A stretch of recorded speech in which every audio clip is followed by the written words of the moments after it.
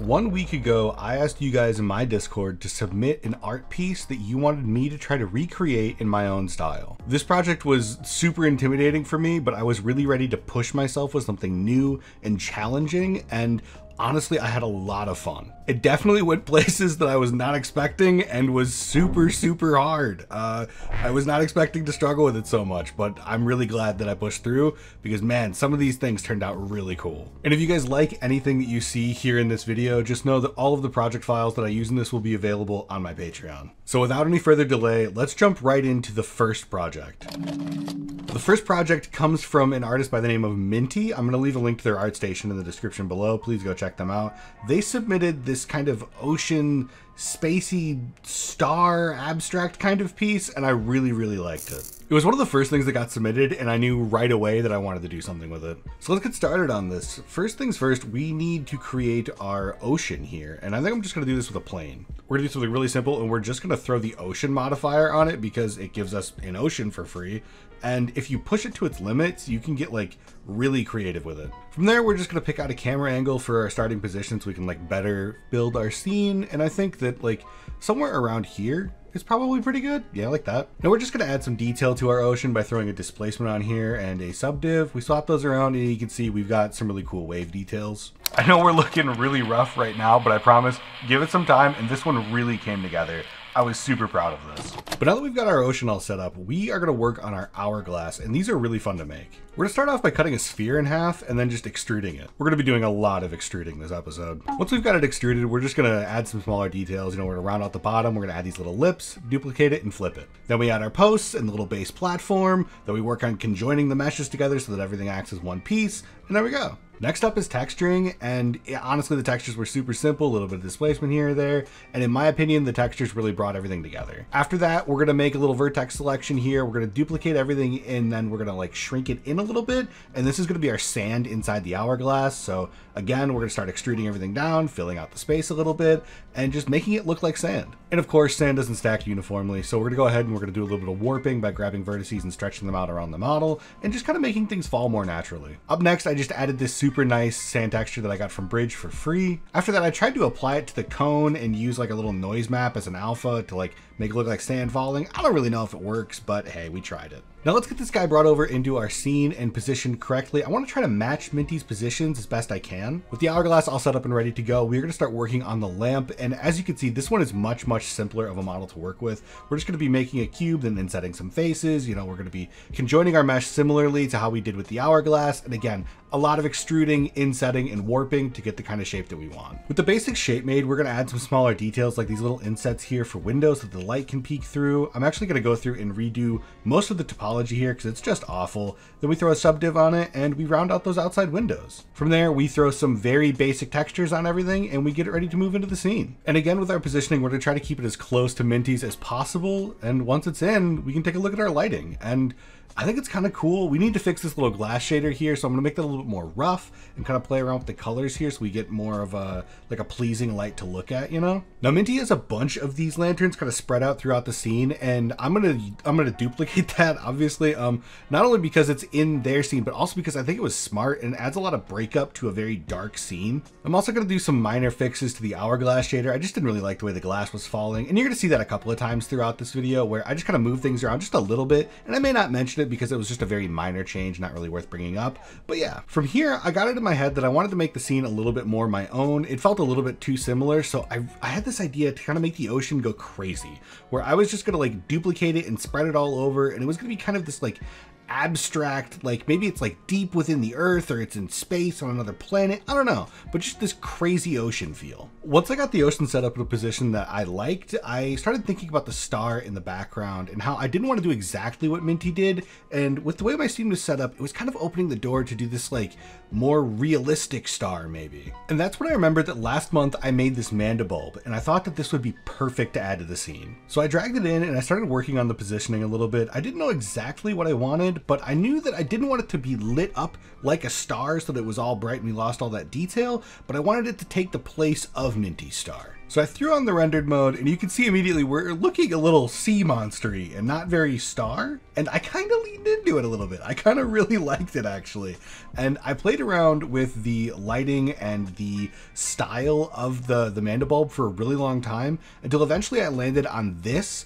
And that's when I realized I don't want this to like be a star anymore. You know, everything was changing all the time. And I was like, damn, okay, this would make really, really cool ice.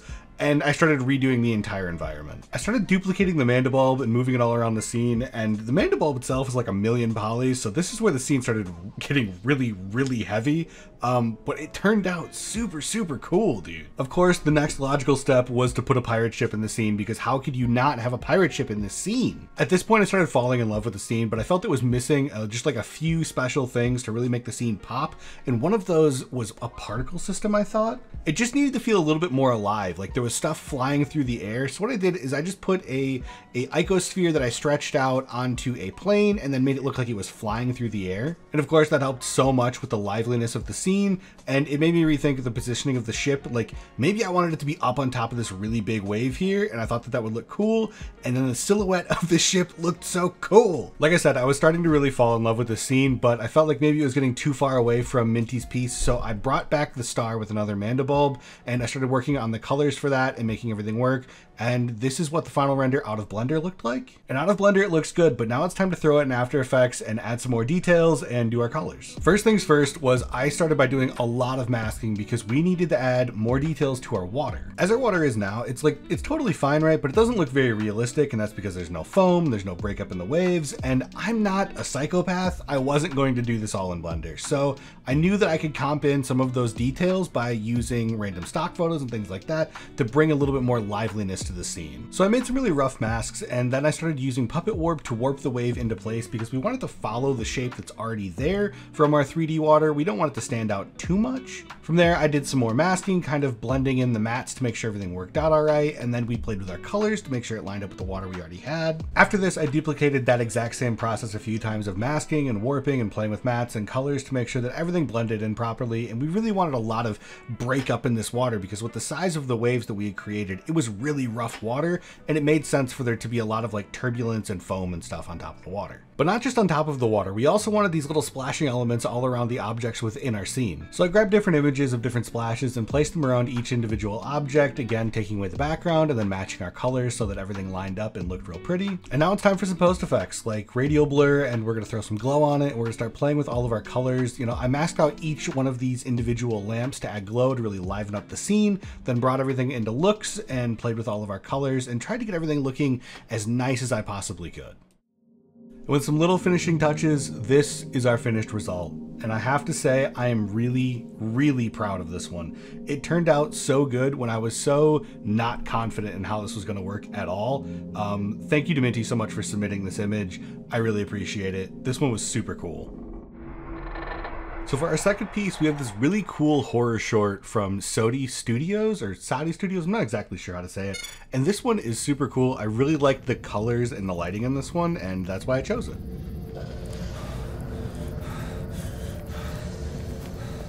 So let's get into my version.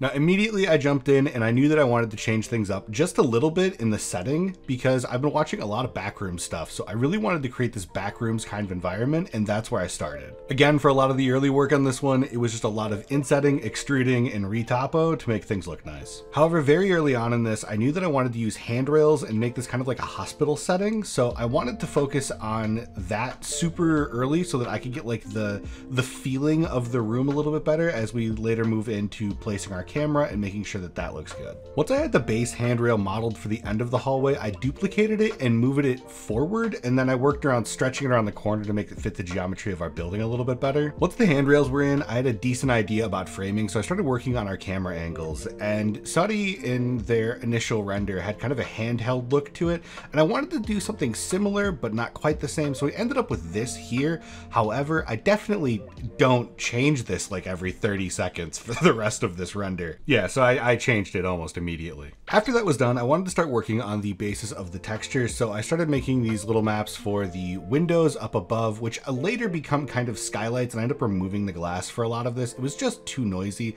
As you can see here, it was so noisy in this room with the glass, and I really wanted it to work. I tried out my new Glass 2.0 shader, and it just wasn't right for the scene, unfortunately. From there, we moved into the tiling on the floor, which instantly, once this was in, the scene started looking like a hospital. It felt very clean, and like it did have that kind of backrooms feel to it, which I was really happy about. It was not as hard to get that look as I was expecting. However, what was hard was getting the textures right on these little facets for the handrails. I ended up spending about an hour on these, on and off again, just working on different textures, and I think maybe it was the shape of them that wasn't quite right, but eventually I did end up landing on something that I did like. It was about 20 minutes later that I realized that my recording software was not actually recording, so it missed me putting in all these plants. But to be honest, it wasn't all that exciting anyways. I just grabbed these plants from Bridge. They're available for free. Again, you should be using Bridge if you're not, and I just dragged them around the scene because I really wanted to add this like overgrowth feel, and I think that it looked super cool. Again, kind of building on the overgrowth feel, I found this kind of construction piece with some barbed wire sticking out of it, and I thought that this would go great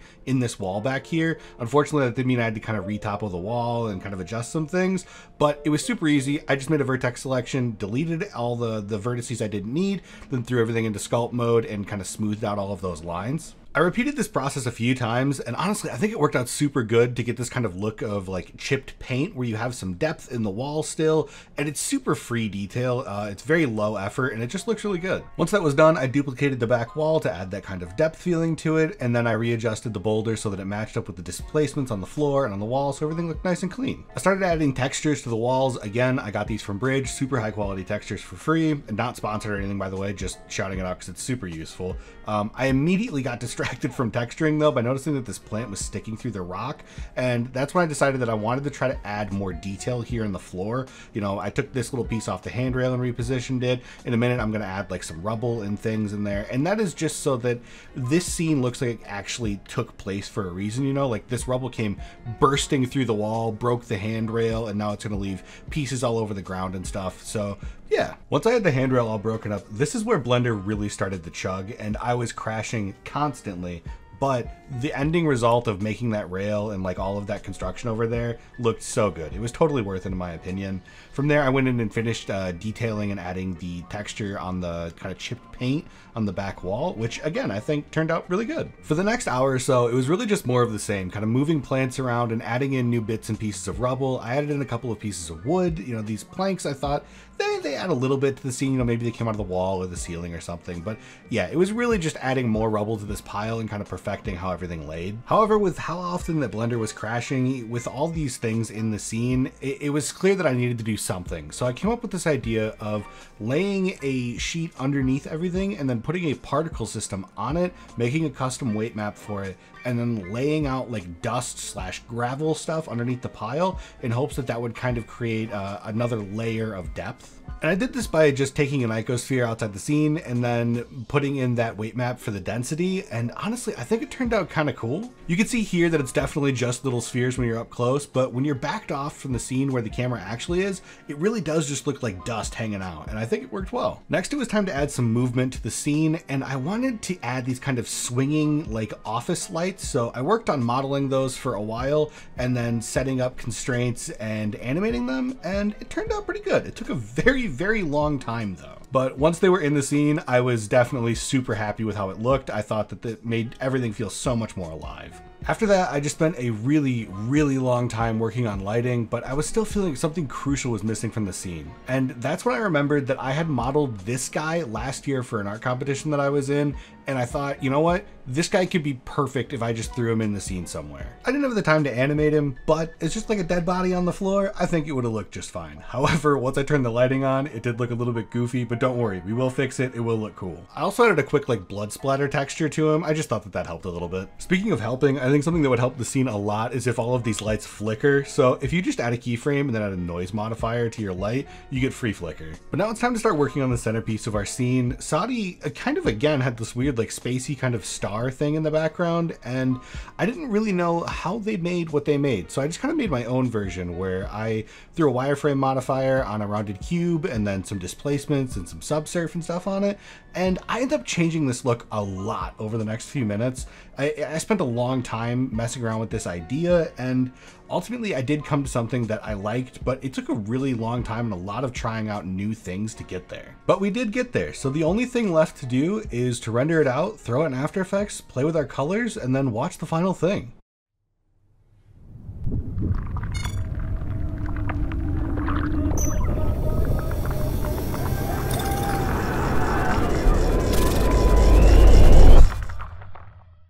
So yeah, that was the final render, and I am pretty proud of this one. I don't think it was quite as good as the first render we did, but that's to be expected with an animation, I've come to feel. Again, thank you to Sati for linking this to me. I'm gonna have Sati's socials linked down below, and I've been saying your name wrong the whole time probably, so I'm sorry about that. But yeah, if you want to poke through any of these project files, they are available on my Patreon. You guys can download them, dig through them, because I know that there's not a super detailed explanation of everything here. It was definitely not a tutorial and more of like a fun exercise for me this week. If you guys did like this, please let me know down in the comment section below, because this is super cool and a lot of people submitted stuff that I did not get to. And if you want to submit your own thing, you can do it in my Discord. There's a channel where you just link it and link your social so that I can credit you.